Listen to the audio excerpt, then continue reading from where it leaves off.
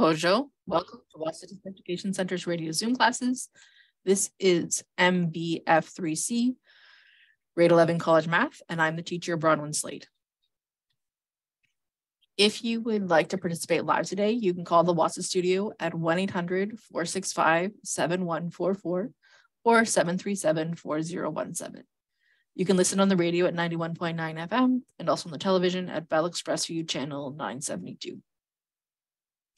You are always welcome to join me live through the Zoom link, which is available both for me, your teacher, and also your DEC.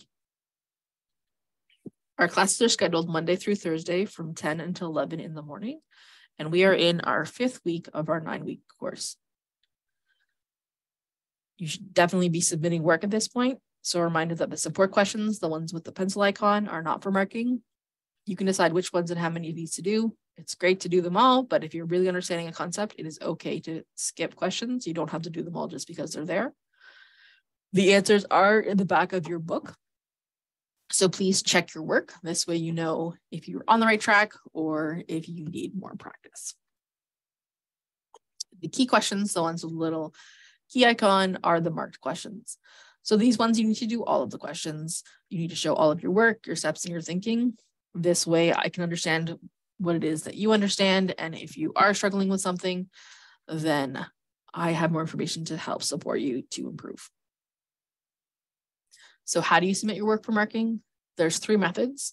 The first is to scan your work and send it electronically. If you have a device, you can scan with that device. The Apple devices have a Notes app, and the Android devices have a Google Drive app.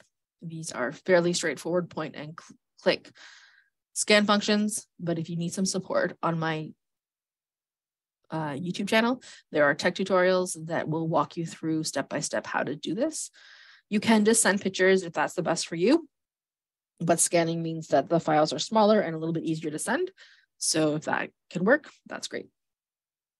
Then you can send them to me through email to studentwork@nnec.on.ca and CC it to me, bronwyn.slate@nnec.on.ca, or you can also send it to me through Facebook Messenger, where my name is B. Slate Wahsa.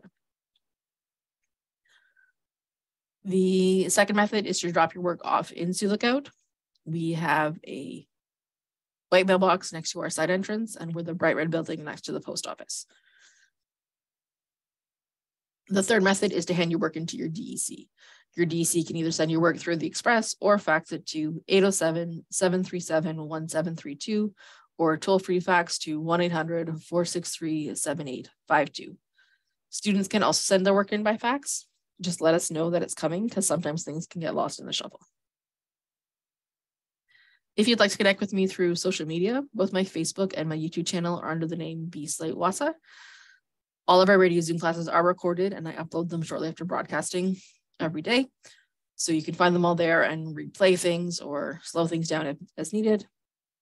Also, you can access some short videos that I've made that explain common errors and confusing concepts. So if you are struggling with something, that's a good place to go and check out first before you do a general internet search. Math is a really visual subject, so I strongly encourage you to access the videos. So either joining me live through Zoom, you don't have to talk to me, you can just watch, that's fine, or watching the replays on YouTube these are both great options. If neither of these work for you, if you let me know, then I can send you a copy of the recordings so you still get the complete experience and set yourself up for success. So if you have any questions or concerns, please reach out and connect with me. You can send me an email at bronwyn.slate@nnec.on.ca. You can connect with me through Facebook, where my name is B. Slate Wahsa. Give me a call at the office at 807-737-1488, extension 2209, or toll free 1-800-667-3703. My office hours are Monday through Friday, 8 a.m. to 2 p.m., though I teach from 9 until 11, so that it's not a good time to try to get a hold of me. We are starting Unit 3 today. So first we are looking at Lesson 11, which is trigonometric ratios. This lesson I'm breaking into 2 parts, as there is a lot in this lesson. It should be review from previous gears, but if it isn't something that you remember, I'm breaking it up into 2 lessons in order to really make sure we get to all the details. So our learning goals are that at the end of this lesson, you'll be able to recognize and label the parts of a right triangle. You will understand how to use trigonometric ratios to find unknown sides and interior angles of right angle triangles. Today's lesson, we're going to focus on finding unknown sides, and then in a follow-up lesson, we will focus on finding the interior angles of a right triangle. So you know that you can do this because you can identify the opposite and adjacent sides as well as the hypotenuse side. You can solve the unknown sides using trig ratios, and you can solve the unknown angles using trig ratios. Once again, focusing on that 1 and 2 success criteria today, and in a future lesson, we will be focusing on 3 and reviewing 1 and 2 there. So when we'll use this in real life, well, we're strengthening our comfort with numbers. Trigonometry is something that shows up in various places in people's lives, but not in everyone's lives. But being able to be comfortable with numbers and manipulate numbers is something that everyone will have to do one way or another. So this is important to be able to be comfortable with numbers. But first, let's activate our brain with some mental math. I don't believe in mad math minutes. They cause stress and anxiety and focus on speed and memorization, opposed to actually deep understanding and conceptual development. So we don't do that. Instead, in our class, we focus on developing strategies that are based on friendly numbers and individual confidence so that we each can build skills that we need. Our question today is 48 plus 673. We're going to be using the strategy of adding up in chunks. This is one that I like to visualize on a number line. You, of course, don't have to, but you can. And so we're going to start at 48, which is our beginning number, and we are adding 673. Of course, you could start at 673 and add 48 to it. Either way is totally fine. Adding is what's called commutative, which means you can do it in either order, and it still is going to be the same. But I'm going to add up in chunks, so I'm going to add up in friendly chunks to add these 2 numbers together. So 48, I'm going to add 2 to get to 50, because that's a friendlier number than 48 is. And now from 50, well, I can just add 600 because I know that 50 plus 600 is going to be 650. So I could add that in smaller chunks, or you can add big chunks, again, whatever is friendliest for you. So now I see, well, I can add another 50 to get me to 700. So far I've added 652, then I need to add 673. So if I add another 20, now I've added 672. So 20 to 700 is 720. And now I just need to add 1 more to add 673, which means I'm at 721. So this is a great strategy because really you can use whatever friendly numbers. You don't have to do it in this order. You could have done it in a different order. You could use different friendly numbers. Really, you figure out what is best for you. And that's what I really like about this strategy. All right, mine's on. Let's do a little bit of prior learning review before we dive into these new concepts. So I just wanted to do a little bit of review about triangles when we're talking about trigonometry. Our right angle equals 90 degrees. And the symbol for that is this little square in a corner of a triangle. If you are drawing it and you don't draw it perfectly, that is okay. If you indicate it with this little square symbol, then we know that it's a right angle, even if it's not perfect because you are not a computer. That's totally fine. If it doesn't have that indicator, it is not a 90-degree angle. So even if this one looks like it could be a 90-degree angle, it looks pretty right angle to me, but there's no indicator, that means that it is not a 90-degree angle. So we cannot assume that it is just because it looks like it. It could be 89 degrees. It could be 91 degrees. Basically, that is not without the symbol, we're saying that it's not 90 degrees. So that is something to remember when you're drawing or when you're interpreting information. There's no right angle symbol. It's not a right angle, whether or not it looks like it's one. Then we also need to remember a little bit about proportions and ratios. So being proportion means that two ratios or fractions are of equal value. So this is commonly a ratio is comparison of two values of the same kind. So a part-to-part ratio compares a number of parts of a whole to a number of parts in the whole, or a part-whole ratio compares a number of parts in a whole to the total of all the parts in the whole. And a ratio can have more than two terms. So for example, looking here, we have 1/2, 1/2 equals x over 50. So we're saying that these two proportions, these two ratios are equal. So that means that 1/2, we can think of, well, 25 over 50 is equal to a half as well.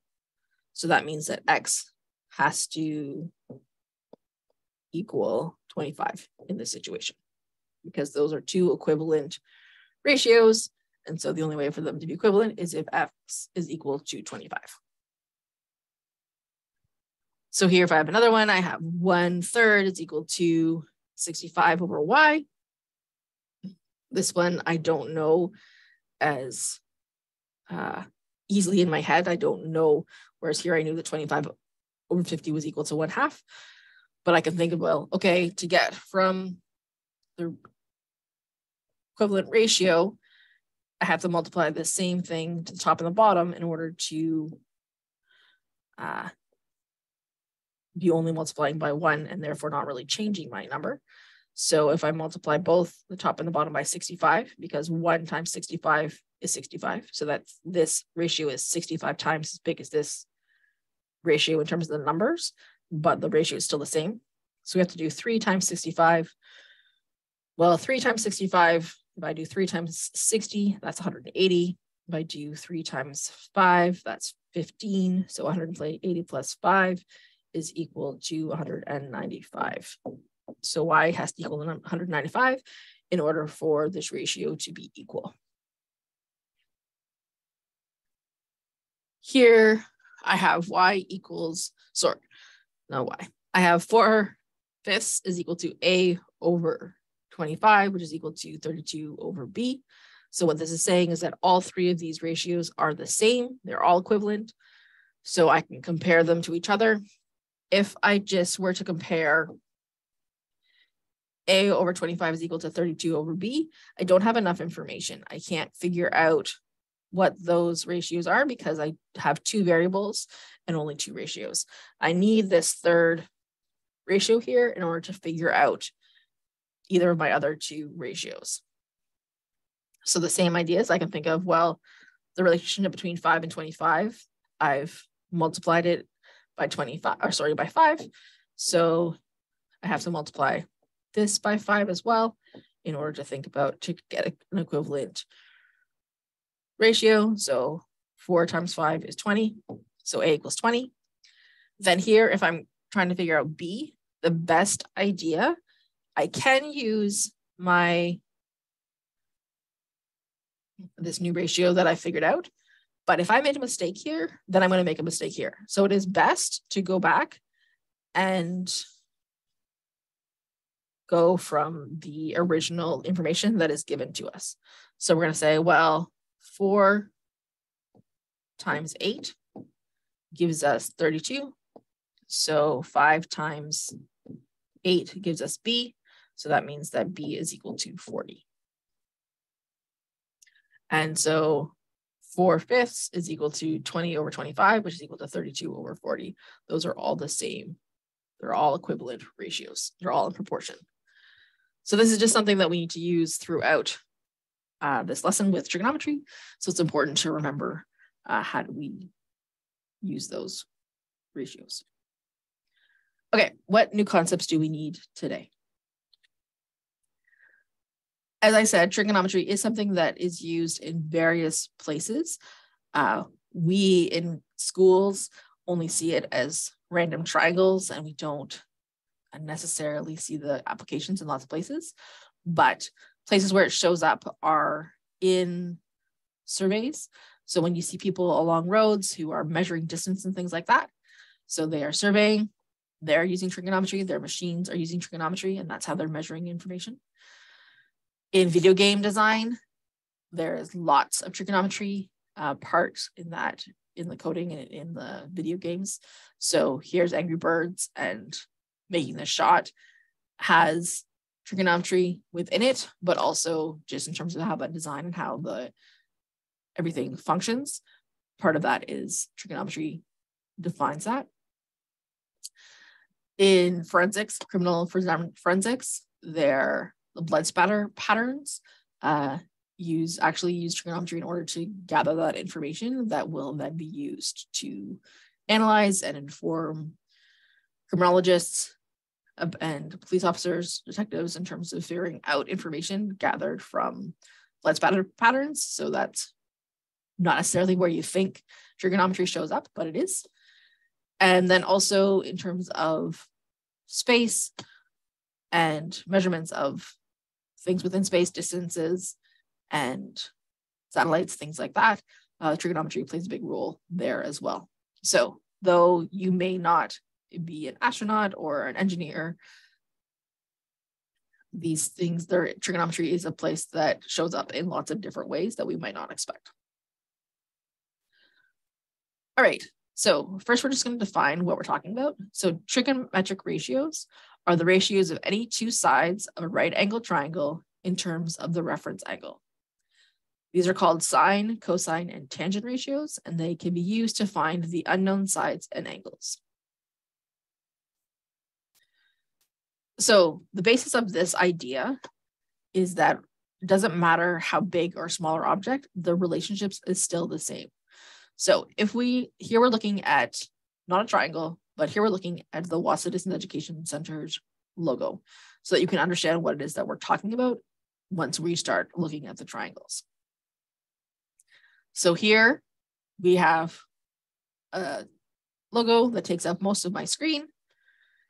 And if I scale it, if I zoom into it, or if I make it bigger, I haven't changed the relationships, the proportions within this logo. It still looks the same. It looks like we're closer. We can see maybe more detail. We've zoomed in so we can see maybe our font isn't quite as crisp or whatever, but it still looks the same. It's just been enlarged. The same idea as if I shrink it, it still looks the same. It isn't skewed in any way. All of my relationships are still the same. It's just now that it is smaller. This is what we're talking about when we're scaling an object, is that we're getting bigger or smaller, but the proportions, the ratios, the relationship of the distances between places is still the same. It's just closer or farther. If instead of scaling it, if we skew it, these are examples of where our ratios are not the same. So we still have the logo. We can still tell it's the logo, but it doesn't look the same. So it looks squashed. It looks like we've stretched it in one direction or another, but our logo, you can tell that the logo looks different. Yes, again, you can still recognize it, but it doesn't look right. It looks like it has been sheared or squashed. And this is because our relationships or proportions are not equivalent. So they haven't done, the things are different. You can tell that the distance between places are different, the angles between things are different, and this has changed the way that our logo looks. So that's what we're talking about when we are going to dive into this, is that when we're talking about our relationships, is that we're talking about our relationships are the same. It doesn't matter if we're bigger or smaller, but our relationships are the same. The triangles are going to be the same, just like the logo is the same, whether or not we zoom in or out. We're not skewing it, we're not squishing it, we're just getting closer or farther away. So these are called similar triangles when we look at triangles. And so here we have a triangle, for example, which has a right angle triangle, which is what we're talking about today. And it has one angle is 58 degrees and one angle is 32 degrees. And then we label our sides A, B, and C. So a similar triangle is that here, this blue triangle, which has the same angles, right angle triangle, 58 degrees, 32 degrees. Now my sides are R, S, and T. This triangle is smaller, so my lengths of R, S, and T, the lengths are less, but our triangles still look the same. It just looks like this is smaller. We're zoomed out on that one. Similarly, this green triangle still has the right angle triangle, an angle 58 degrees, an angle 32 degrees. So our angles are the same. The actual length of X, Y, and Z are going to be different, but our triangle relationships are still going to be the same because we're just zoomed in. This is just a bigger version of the same triangle. So these are what are called similar triangles because they're just zoomed in and out versions of the same triangle. The actual distance is going to be different, but the relationships are going to be the same. So the ratio of A to B is the same as the ratio of X to Y, which is the same as the ratio of R to S, because those relationships are still the same. Doesn't matter if we're zoomed in or zoomed out, those relationships are going to stay the same. They're still in proportion, even though some are bigger than others. We can also write this, we can write ratios with a semicolon, or we can write ratios, with the colon, not semicolon, with the colon, or we can write ratios in this fraction mode where it's A over B is equal to X over Y, which is equal to R over S. And the same with, if we compare two other sides, if we compare B to C, Y to Z, and S to T, again, those are the same sides that we're comparing. So those are also the same relationships. Those ratios are also the same. In the same way that if we compare C to A, Z to X, and T to R, those relationships are also the same. And we can say them both with the colon or in the fraction mode. Those relationships are all the same. It doesn't matter. So that's what we're taking away from the similar triangles, is that these relationships are all the same, whether or not we're in a bigger triangle or a smaller triangle. All right, so now we're going to apply that with a little bit more detail. So we're going to look at the sine ratio, which is on page 2 of your IL booklet. So I've given you a little bit of background knowledge beforehand. Your booklet just dives right in and just gives you a bunch of rules. I'm going to try to explain to you the why a little bit in more detail. So with the sine ratio, we're going to look at a triangle. We're looking at right angle triangles. As you can see, we have right angle triangles. And the hypotenuse is always the longest side, which is across from the right angle triangle. By definition, that is what the hypotenuse is called. It is the side that is the longest side in a triangle that is a right angle triangle. And this longest side is always found across from the right angle. It's not touching the right angle. It is the side that doesn't touch the right angle, which is across. So the reference angle is the important angle in the situation. This needs to be defined in some way in your question. The reference angle isn't always the same angle. It isn't always the same position. It's going to be defined depending on the situation that you're talking about, whether or not it is just a generic triangle and they're indicated in some way, like with a letter or with a line, but your reference angle has to be told to you in some way. The reference angle is never the right angle. Never, ever, ever. The right angle is always a 90-degree angle. It's always the right angle. The reference angle is always one of the other two angles. Then the opposite side is always the side that is opposite the right angle. Reference angle. Sorry, not the right angle. My bad. Let me say that again. The opposite is always across opposite the reference angle. So I like to label my opposite as OPP. You can write the full word opposite. You can just write O. I like to write OPP. It's just my way. Same with hypotenuse. I write the first 3 letters, HYP for hypotenuse. I still say the whole word, but those are the symbols that I write. So the sine of an angle, your reference angle, is the relationship between the length of the side opposite angle A and the length of the hypotenuse side. So that is how sine is defined. It's defined as the relationship between the opposite side over the hypotenuse side. That ratio is how sine is defined. Scientists or mathematicians noticed that there was a pattern, that this ratio was consistent, and so they gave it a name. They called it sine. I don't know why they called it sine, but they did. So we say sine A. You rewrite sine S-I-N for what's going to be on your calculator, and for short form, we still say sine. You can say sin. I said sin as a high school student, but I say sine now is equal to opposite over hypotenuse. So that is what our ratio is. I like to write it as SIN of A. So sine A is equal to OPP over HYP. That's my shorthand that I like to write. Some folks like to remember this as SAW, SOH, and that's how they remember that sine is opposite over hypotenuse. That is a useful tool for some folks, not for all folks. You decide what is best for you. Okay, so then how do we actually use this information?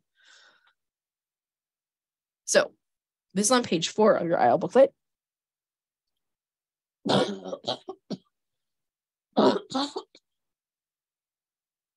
So first, we're going to look at how to find the side length. That's what we're focusing today. So for number 1, we're going to solve for x. You have a triangle that has a right angle triangle. You have an angle P, which is 17 degrees. So that's our reference angle. We have a side length x, and we have the hypotenuse side is 13.2 centimeters. That's what's given. So first, we're going to label our sides. We're going to find our reference angle, which is P. And we're going to say, okay, the side opposite our reference angle is the x side. I'm going to label that as OPP, my opposite side. Then I'm going to label my hypotenuse, HYP, my hypotenuse, which is across from the right angle. Now I know that sine P is equal to OPP, opposite over hypotenuse. I like to write out my rule at the beginning so that I know that I'm using the right thing. And if I make a mistake, then me as the teacher can tell that I'm where you've made the mistake. So then I just substitute in the information I know. So my angle P is 17 degrees. So sine 17 degrees is equal to x over 13.2 centimeters. So now I'm going to use algebra. I'm going to multiply both sides by 13.2 in order to isolate for x, which cancels off 13.2 on the side with the x, which leaves me with x is equal to 13.2 times sine 17. Now, when you look on your calculator, the button that you need for sine is generally SIN, and you just press that. Now, depending on your calculator, sometimes you need to press the angle first. You press 17, then sine. Other ones, you press sine, then 17. You need to figure out your calculator and how it works. And if you need some help with that, let me know, and we can talk about it to figure it out. But all calculators are different. I can't tell you which way it's going to be.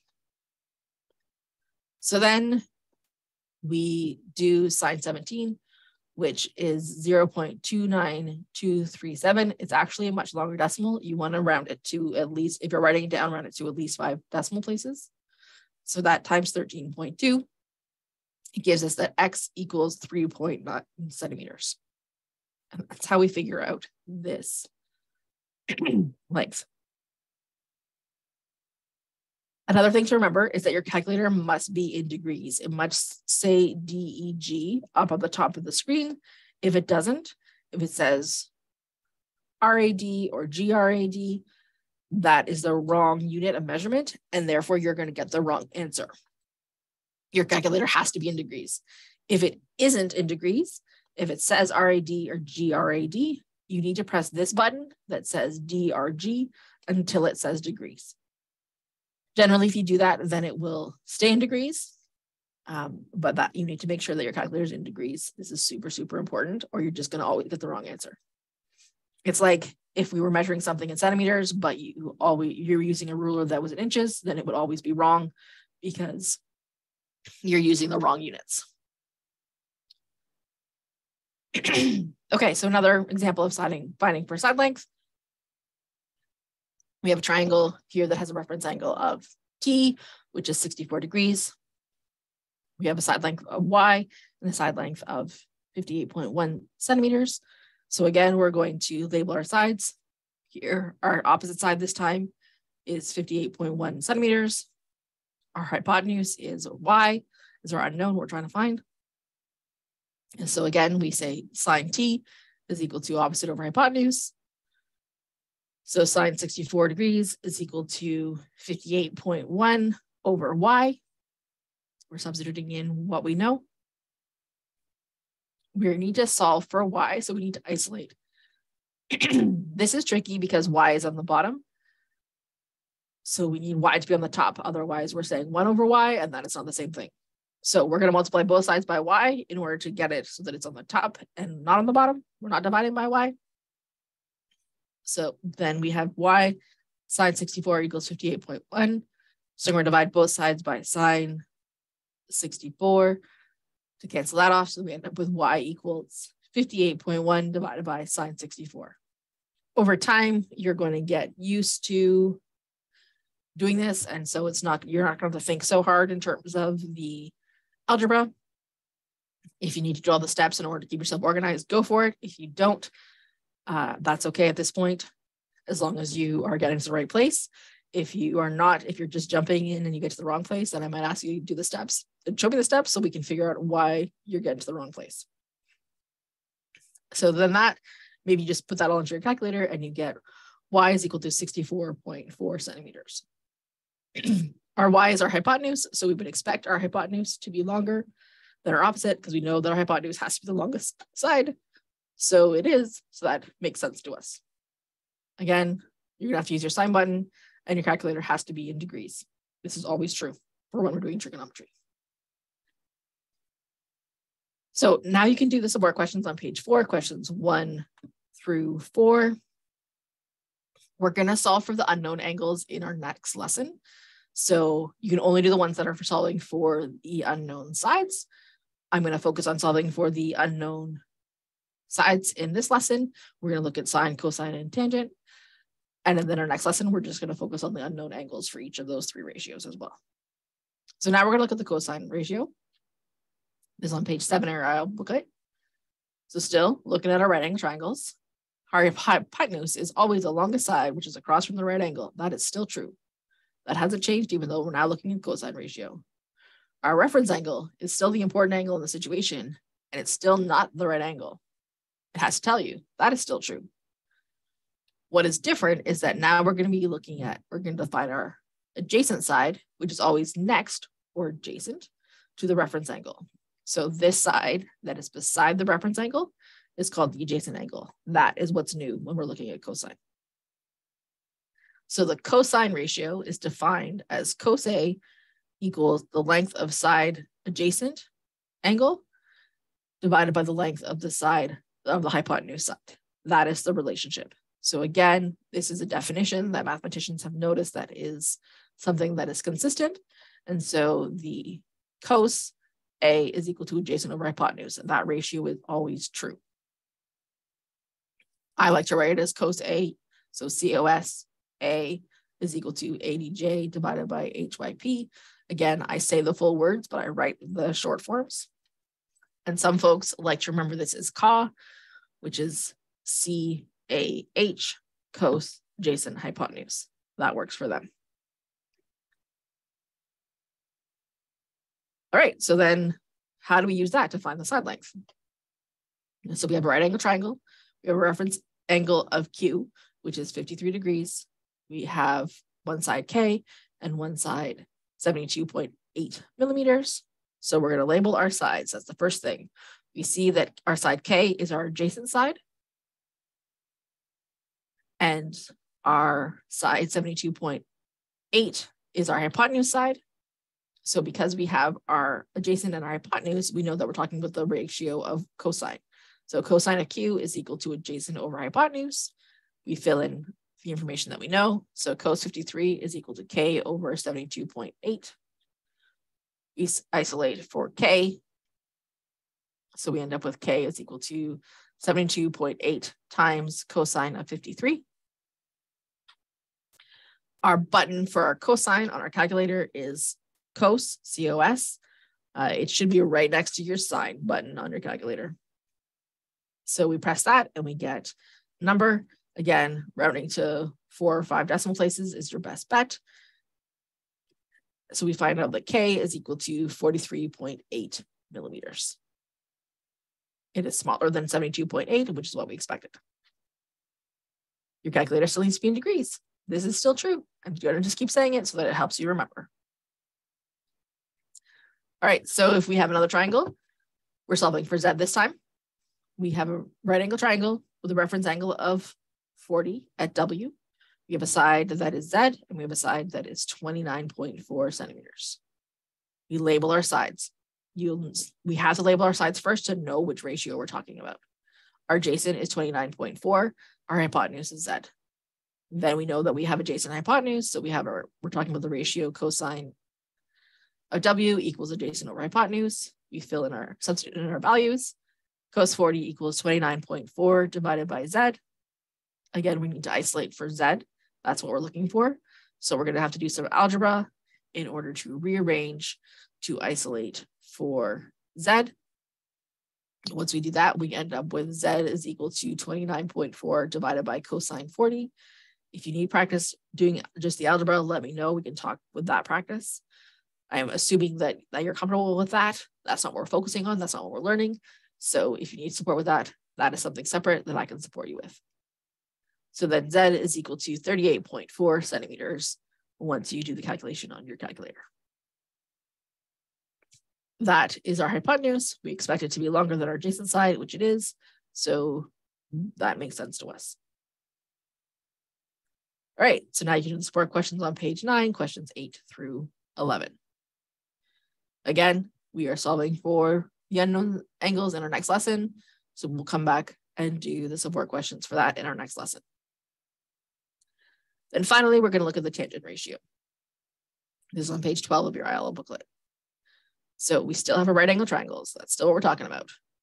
Our reference angle is still the important angle in the situation, and it's still never the right angle triangle in the triangle. That is still true. Now we're looking at the opposite, which is still across from our reference angle, and our adjacent, which is next to our reference angle. So that this time, tangent is the comparison between the length of the side opposite angle A and the length of the side adjacent to your angle A, your reference angle. So tan is equal to opposite over adjacent. That is the ratio that we are comparing. So I like to write that as TAN of A equals OPP over ADJ. That is my short form that I like to write it. Again, I still say tan. I say tan, I don't say tangent, just to be consistent. Tan A is equal to opposite over adjacent. For some other folks, they like to remember the TOA, TOA is what they say. And that's how they like to remember it. So that's how we use that to find the side length. So solving for G, we have a right angle triangle, reference angle of 74 degrees at F, side G, and a side 17.3 millimeters. Still, label our triangle. G is our opposite side. 17.3 millimeters is our adjacent side. So we're going to use tan F is equal to opposite over adjacent. Tan 74 degrees is equal to G over 17.3. Again, we need to isolate for G. We do that using algebra. We get G is equal to 17.3 times tan of 74. We use our calculator button for tangent, which is TAN, which is going to be beside cos, most likely on your calculator. Again, you're going to round this to 4 or 5 decimal places. This time you see that our tangent ratio is such that it's not 0 point something, it's 3 point something. That is fine, that is normal, but something that is different. So G equals 60.3 millimeters in this example. Your calculator still needs to be in degrees. If it's not, press the DRG button until it says degrees. Another last triangle, we have a right angle triangle, reference angle of 20 degrees at J, side length D and side length 6. You see that the 6th side length is the opposite. The adjacent side length is the D. So we know that we have tangent because we have opposite over adjacent. So tan 20 is equal to 6 over D. We're going to use the algebra to isolate for D. We do that until we get D is equal to 6 over tan 20, which is equal to 16.5 centimeters. All right, and now you can do the support questions on page 14, questions 5 through 18. Again, we're going to look at the unknown angles in our next lesson. So, as you can hopefully have noticed, the solving of these are all the same. When you have all the numbers in place, you do the algebra and the math the same. You need to make sure you press the right button, but there's nothing very different. The key is, how do you know which ratio to use? Do you use sine, cosine, tan? How do you know? That is the tricky part. So we're going to walk through how you figure out which ones to use. Once we are finished this screen, I'd strongly suggest to screenshot it or save it in some way so that you can come back to this if you're struggling to figure out which one to use. So the ratio is decided by the information that is in the question. So we have a triangle, a right angle triangle. We're going to look at it and we're going to figure out what information we have so that we know which ratio to use. So the first step, as I just said, is that we want to confirm that it's a right angle. This triangle that we have is a right angle triangle. We're happy, great. The second step is that we need to label the sides of our triangle. That's what we always did in all our examples. So we're going to find our reference angle, which is B, 36 degrees in this question. And then we see that the opposite side is 48 and the adjacent side is N. You can still label your hypotenuse, which is the side opposite the right angle or across from the right angle.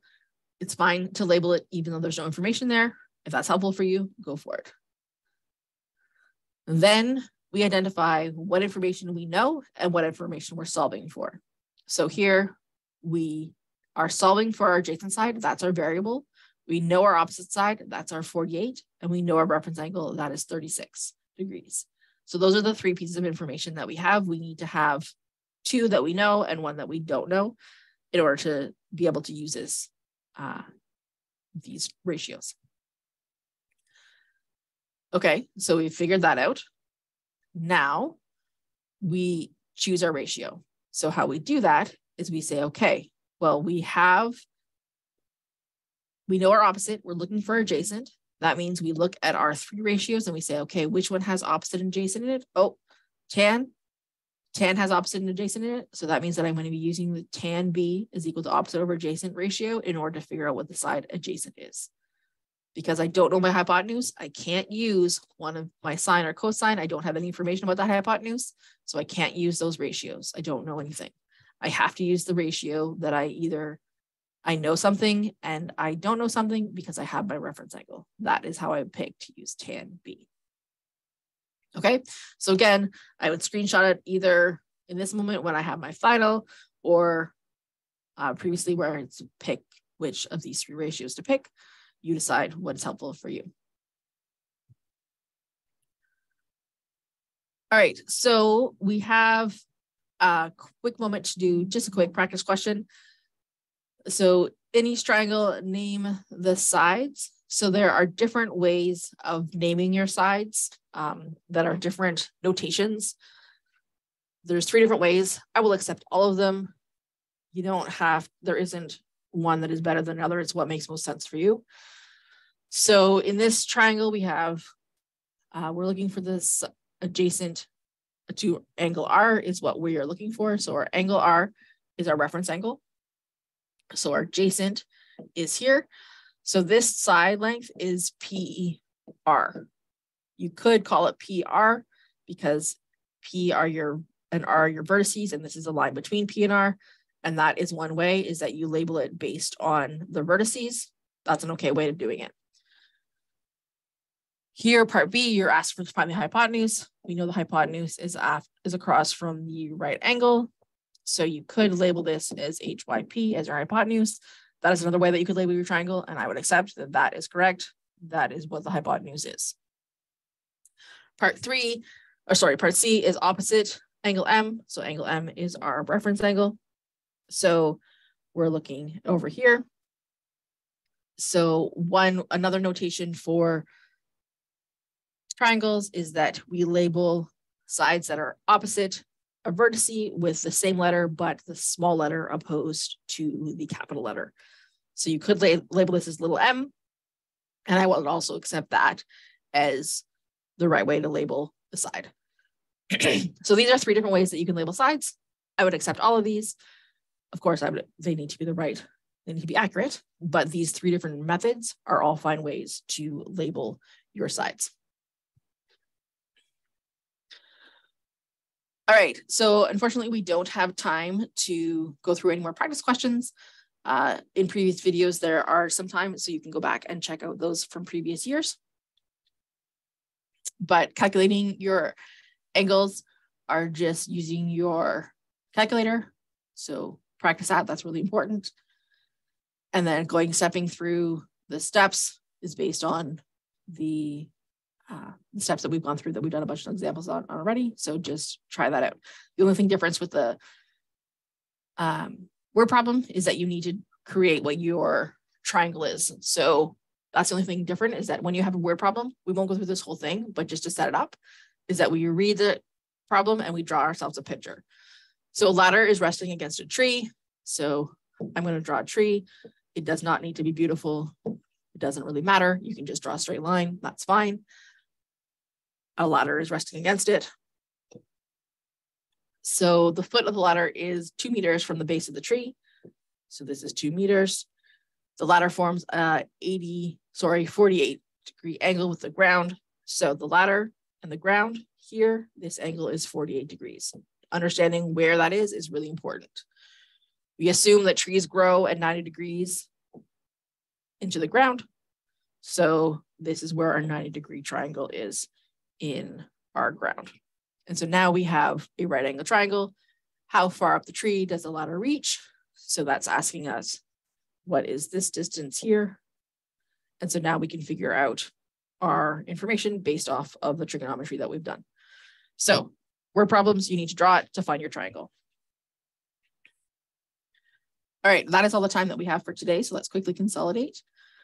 With the trigonometry ratios, we looked at sine, cosine, and tangent. We remembered that labeling the right angle triangle is essential. You have to do that first. You can use SOHCAHTOA to help you remember, or you can use sine A of opposite over hypotenuse, cosine is adjacent over hypotenuse, or tangent is opposite over adjacent. These are both fine ways to remember. You just need to remember which is which. And then we learned how to solve for the unknown side today. And your calculator must be in degrees in order to do this. So hopefully you can identify the opposite and adjacent sides as well as the hypotenuse in a triangle. And you can solve for an unknown side using trig ratios. Remember, we're going to look at angles in our next lesson. As always, if you have any questions, please reach out and connect with me. I'm here, all the usual ways to reach out, and I'm happy to support you however I can. Thank you so much for joining me today. Witch.